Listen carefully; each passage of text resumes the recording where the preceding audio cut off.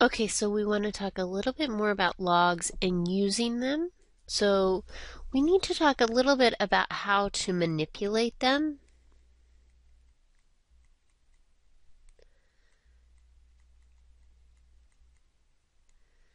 And those are done really in things that we usually call properties of logs.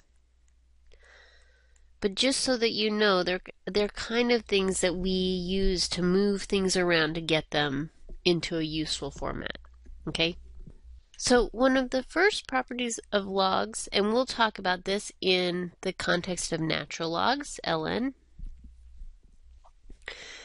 is that ln of the number 1 should be equal to 0. Okay, and you can see this pretty readily by switching again, and I encourage you guys when you need to switch to the exponential form. Like this is e to the 0 is equal to 1, which we know to be true, right? Okay. The second property of logs, natural log 1 is 0. We also get natural log of e is equal to 1. And in here, I just want to, because e is going to happen 2 places when I do this switch, remember? So I had this log base b of a is equal to c, right? In this case, the base is not written, but when I switch, the base is really base e.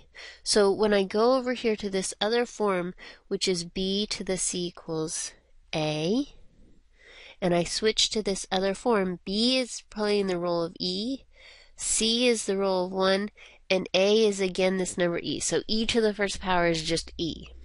And that's also just patently true. Okay? Okay.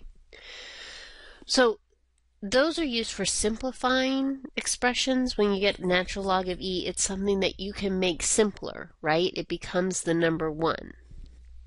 Okay, so now we have a third property, which says this: natural log of u plus natural log of v is equal to natural log of uv.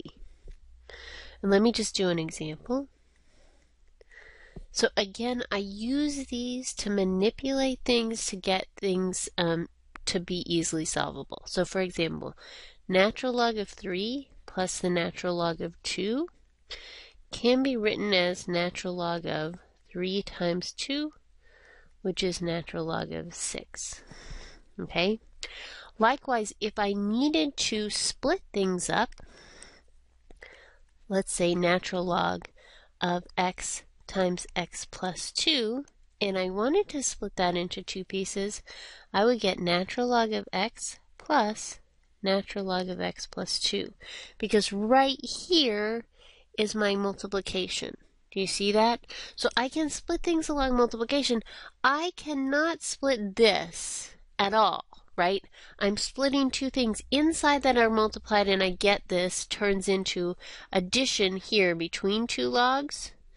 But that is not addition inside the log, okay? And this stuff that's happening right here, that's natural log, and I call that the inside of the log.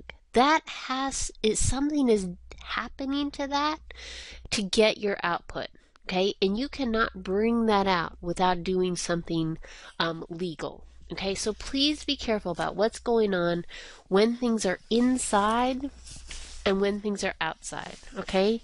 And just carefully think about when and how you manipulate these. These rules that we're talking about are really the only legal rules that you have to manipulate logs, okay? Okay. I'm going to start talking about more of the properties. The fourth property is the quotient property. Natural log of u over v. Division inside the log is natural log of u minus natural log of v. Okay, this should be reminiscent of what happens with exponents. So here's an example. Natural log of x over y squared. That is the natural log of x minus the natural log of y squared. Okay? And likewise, I could go in the reverse direction. You use the direction that is useful to you. Okay? Okay. Let's go here. This fifth property, natural log of u to the r power. If I have a power inside a log, there's this amazing property where this can come out front, just pop right out front and become a coefficient. And what's left inside is just u.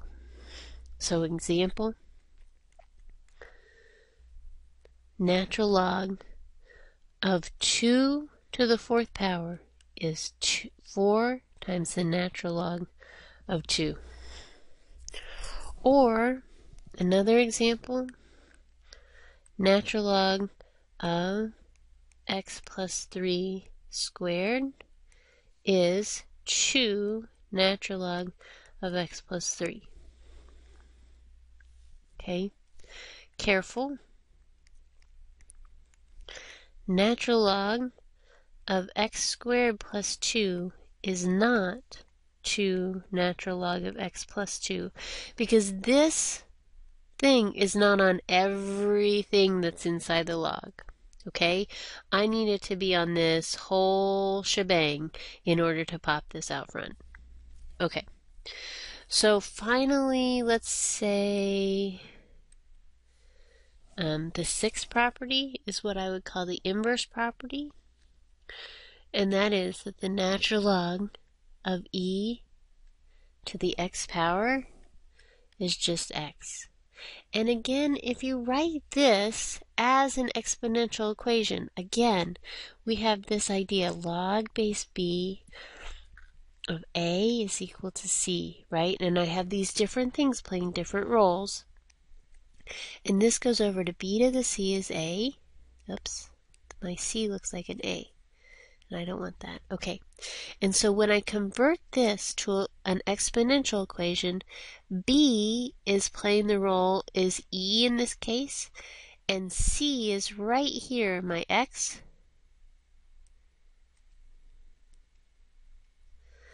And then a is this whole piece right here.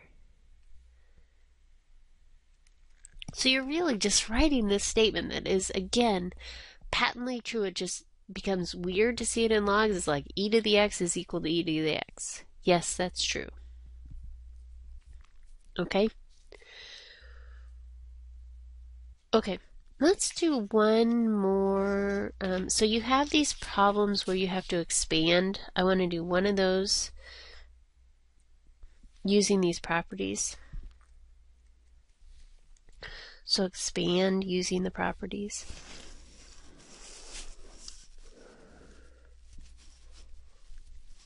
And again, I'll say it, if you're going to change the log in any significant way, you should be using one of these properties to do that. Okay? So here's my problem. Natural log x to the fourth y cubed.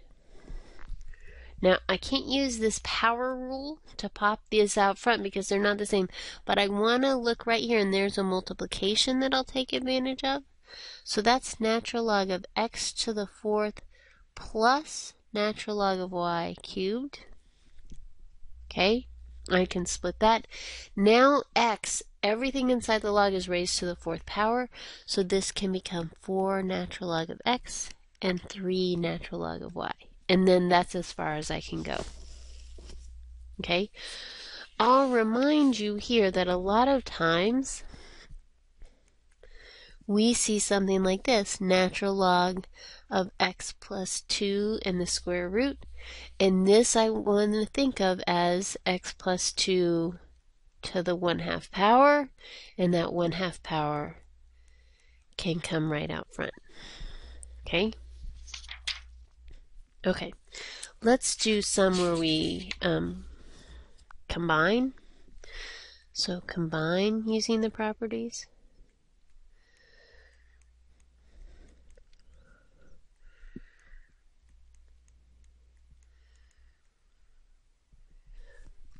So I have 3 natural log of x plus 3 minus natural log of x.